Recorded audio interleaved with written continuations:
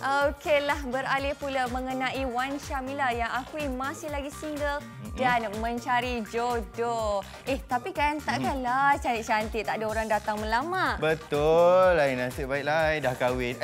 Skrip dia tulis macam ni tau. Tapi tak mungkin lah, I boleh tolong. Gurau tahu, gurau-gurau ini semua gurauan Elena punya pasal, okey? Mungkin untuk tahun 2018, tahun bertuah untuk Wan Sharmila.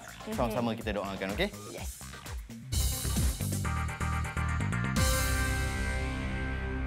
Macam mana you punya career sekarang ni, memandangkan ramai juga pelakon-pelakon baru yang muncul dan mungkin ada banyak persaingan juga. So you sendiri macam mana? Persaingan memang wujud di mana-mana pun.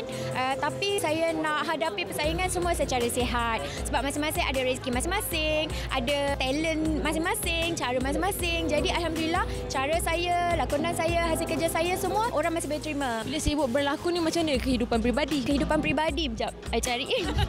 Doakan, saya harap semua boleh mendoakan. Kan saya pun nak bahagia juga macam mereka-mereka yang bahagia di luar sana. Sebelum ni kan you pernah dikaitkan dengan seorang pilot ke businessman macam tu. So macam mana sekarang ni?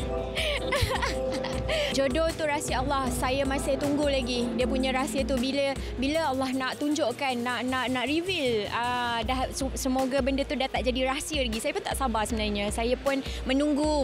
Tapi tak apa, percaturan awal tu yang terbaik. Maksudnya you nak akan reveal kepada orang luar tentang hubungan you dengan seorang kekasih lah. Bila dah sampai waktunya, bila nak berkahwin macam tu. Of course.